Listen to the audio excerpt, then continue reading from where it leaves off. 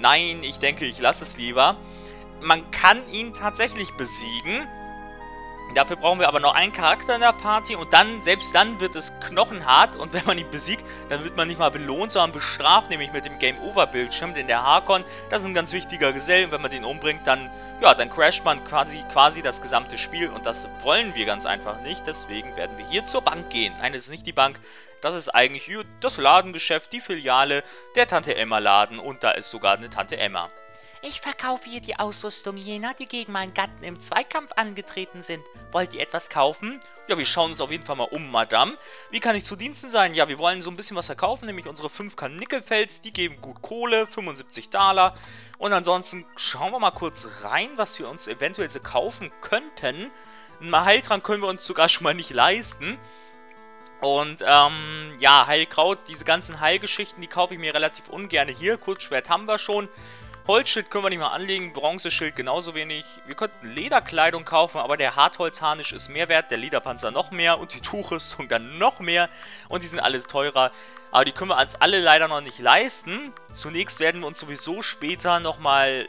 Also bevor wir in die Berge reisen, werden wir uns hier eindecken mit Wurfankern, Kletterhaken und Seilen, den Futternapf und das Hundefutter kaufen wir dann auch noch entsprechend. Die Feuerkugeln, die sind auch sehr wertvoll, die können wir auch gut gebrauchen in den Bergen. Die werden wir aber später kaufen. Ich werde hier alles später kaufen, wenn ich ein bisschen mehr Geld habe. Dann können wir das alles in einem Rutsch machen. Aber ich wollte euch das mal eben zeigen, dass wir da auf jeden Fall einkaufen können. So, und dann gehen wir nochmal eben kurz nach Süden. Das schaffen wir auf jeden Fall noch in dieser Aufnahme.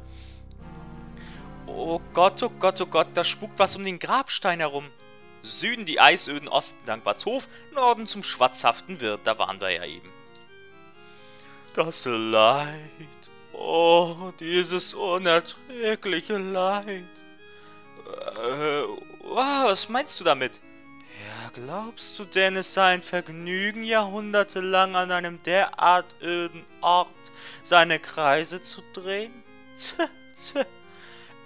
Ich meinte, Naja, was weiß ich, was Typen wie du unter Vergnügen verstehen?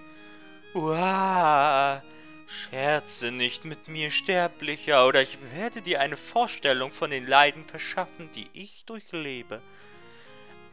Gemach, kann ich dir irgendwie helfen? Das ist schon bedauerlich, was du da durchmachen musst. Also, wenn ich dir irgendwie helfen kann?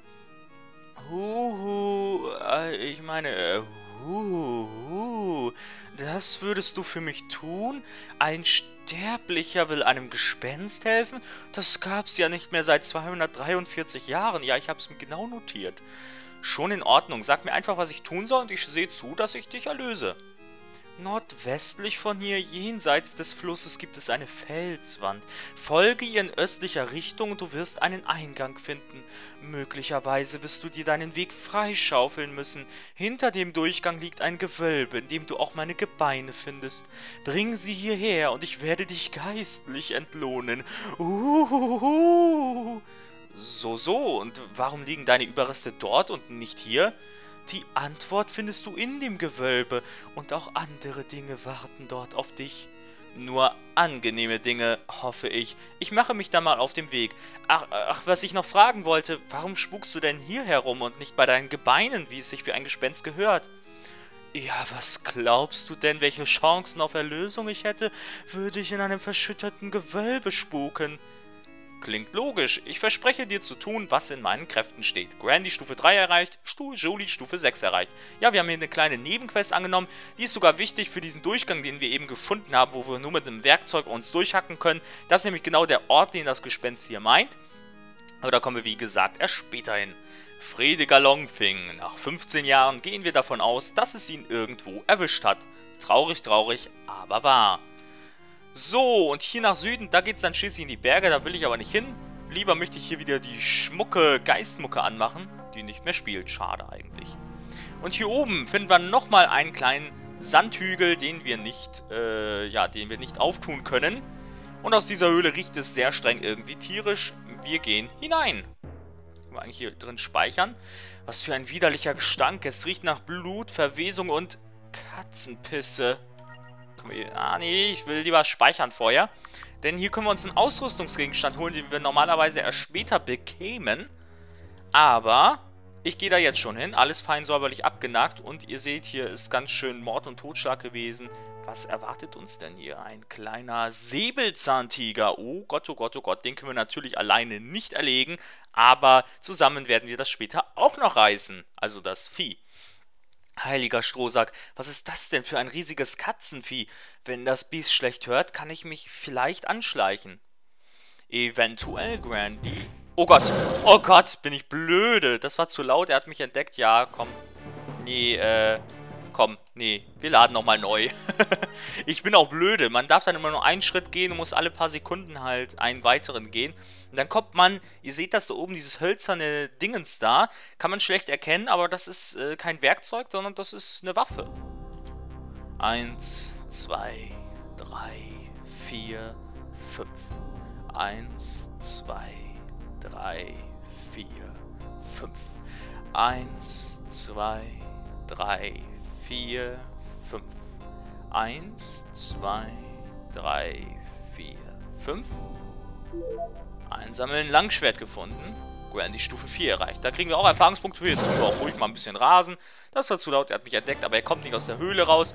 Deswegen können wir ganz locker hier rauspesen und sind schon wieder sicher. Ja, das Langschwert, das können wir auch gleich anlegen und ihr seht, ach du Schande, das klassische Ritterschwert, das gibt ganz schön Attackenplus.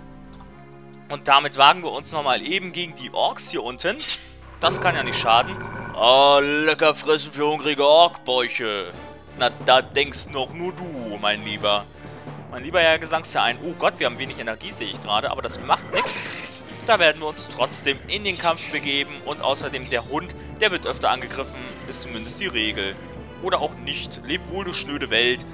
Du fertig für Kochtopf, musst nur noch würzen. Ach du Schande. Aber wir haben Heilkraut. Deswegen werde ich das eben benutzen. Kann ja auch nicht schaden. Ist ja auch nicht so teuer, falls wir mal eins brauchen sollten. Und zur Not, ich bin ja mal so ein bisschen geizig, was Heilkräuter und Heil-Items überhaupt betrifft in RPGs, in Rollenspielen. Und da haben wir eben gerade den Ork in einem Schlag erlegt. Ich bin da ja mal etwas geizig. Das ist aber eigentlich total grundlos, denn im Endeffekt liegen dann bei mir die Heil-Items bis zum Ende des Spiels herum und ich nehme sie nie, ich benutze sie nie und dann sind sie ja auch unnütz irgendwo. Ja, und hier unten seht ihr auch, da unten, wo ich gerade stehe, nach unten gerichtet, da, hinter dem Baum, seht ihr das? Da liegt wieder etwas, aber da sind uns die Wölfe im Weg. Und die werden wir auch gleich nochmal so ein bisschen Malschritt hier ein bisschen angreifen. Kann ja auch nicht schaden. Doria Dengelbrand von Falkenburg. Hier wohnt der gute Tankwart, den wir dann auch im nächsten Part besuchen werden. Und der Brunnen ist versiegt. Der Baum ist tot. Mein Freund, der Baum ist tot. Er starb. Nee, Quatsch. Wie ging das? Ich kann Melodien nie nachsingen. Ich singe das immer anders. So, Moment. Aber wir werden mal kurz zu Selina gehen. Ja, jetzt habe ich irgendwie an meinem Mikro gespuckt. Zur Frau des schwatzhaften Wirts. Und da werden wir eben kurz was essen. Hier, lasst es euch schmecken. Bekommen wir 30 Lebenspunkte dazu. Ich weiß gar nicht, ob der Hund auch welche bekommen hat. Ich glaube schon. Und dann werden wir uns jetzt tatsächlich zu den Wölfen begeben. Also nicht zu den Fußballerwölfen. Oh Gott, warum weiß ich eigentlich sowas? Da drüben treibt sich ein ziemlich großes Wolfsrudel rum. Vielleicht sollte ich besser einen Bogen um die Biester machen. Ich glaube nicht, mein lieber Grandy. Ich glaube, wir werden uns direkt ins Getümmel begeben. Und hier ist der Rundumschlag richtig sinnvoll. 5 Stück auf einmal. Na dann mal drauf. Da wird auch empfohlen, dass man die nicht als erstes angreift. Also in der Komplettlösung steht das irgendwie. Ich habe die mal irgendwann gelesen, aber ich habe ohne Komplettlösung durchgespielt, kann ich dazu sagen. Oh Gott. Ah, Julie ist dumm. Ein Hund, der dumm ist. Ach nee, ich dachte, Hunde sind so schlau wie Menschen. Dann jetzt kommen, wenn die Wölfe jaulen, dann besteht eine gewisse prozentuale Chance, dass man halt verdummt und dann keine Kontrolle mehr hat über seinen Charakter. Und die Julie können wir ja ohnehin nie steuern. Die greift ja mal von alleine an, ist auch sehr sinnig, denn ein Hund ist ein Hund. Und jetzt kann ich gar nichts mehr tun. So, ja, Grandys Schädel brummt, das ist immer schlecht. Jetzt ist er mal wieder frei. Ich bin gespannt, wie viel Lebensenergie wir noch haben. Oh Gott, oh Gott, oh Gott. Ja, ging noch ganz gut. Nochmal Rundumschlag. Und Julie kann auch wieder angreifen, habe ich gerade gesehen. Und das schaffen wir. Na, da habt ihr gesehen, der Rundumschlag, der haut einfach mal alle um, wenn man den ein paar Mal eingesetzt hat. Und das ist viel schneller gegangen, als hätten wir einfach einzeln mal mit Grandy angegriffen. Dann wären wir wahrscheinlich eher gestorben. Wolfspelz kann man auch gut verkaufen, sehr gewinnbringend. Und Schwerttanz, was war das nochmal? Das weiß ich gerade gar nicht aus dem Kopf heraus. Das ist, Grandy steuert sein Schwert wie ein Bumerang. Das setzt sich, glaube ich, nie ein. Nie im Spiel, nie im gesamten Spiel. Gibt einen ziemlich coolen Umhang ab. Ich glaube, Wolfscrates, können wir das überhaupt anlegen? Ja, können wir sogar. Ist ja ziemlich cool. Dann legen wir den auch gleich mal an. Nein, Quatsch. Legen wir nicht an.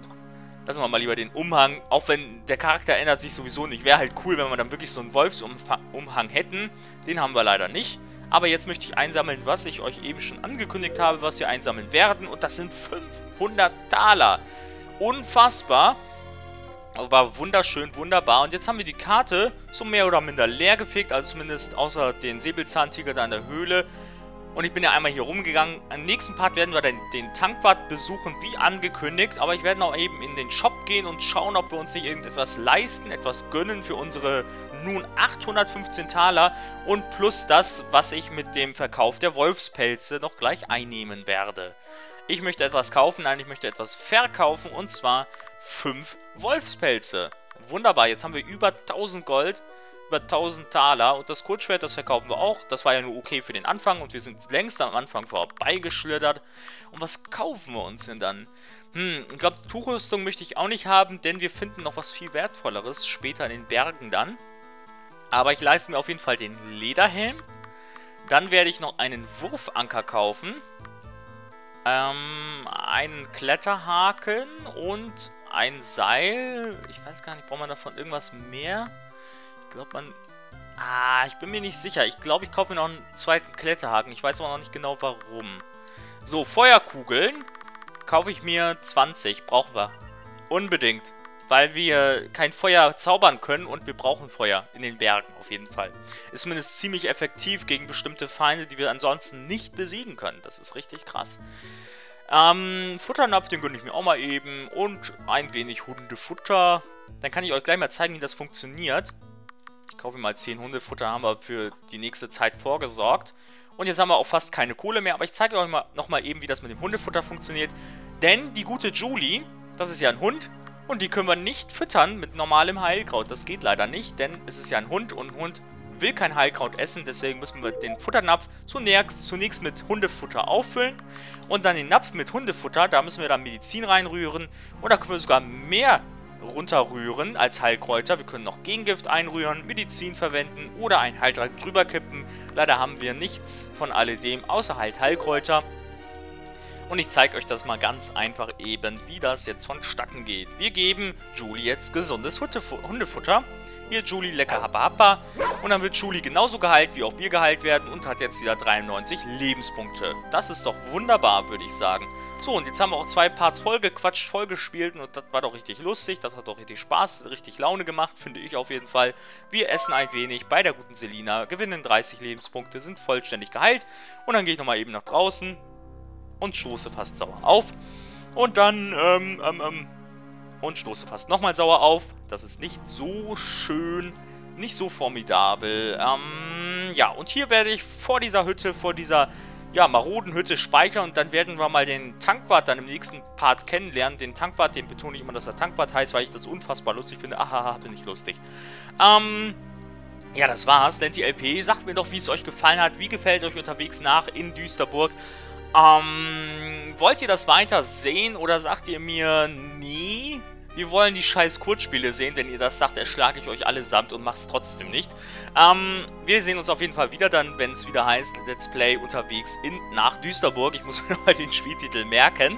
Und dann werden wir im nächsten Part fröhlich weitermachen. Das macht auf jeden Fall richtig Laune. Ich bin richtig gespannt, wie viele Parts wir in diesem Mammutprojekt verbringen werden, denn es wird auf jeden Fall sehr lange dauern, bis wir dieses Spiel durchgespielt haben. Noch länger wahrscheinlich als Mafia oder als Dead Space. Naja, als Dead Space weiß ich gar nicht, aber auf jeden Fall länger als Mafia. Da können wir uns auf viele Parts gefasst machen. Und bevor ich das noch so oft betone und noch so oft mich wiederhole und mich verabschieden möchte, sage ich jetzt Tschüss, LentiLP, ciao, ciao, bis dann, bis demnächst, bis zum nächsten Mal. Tschüss!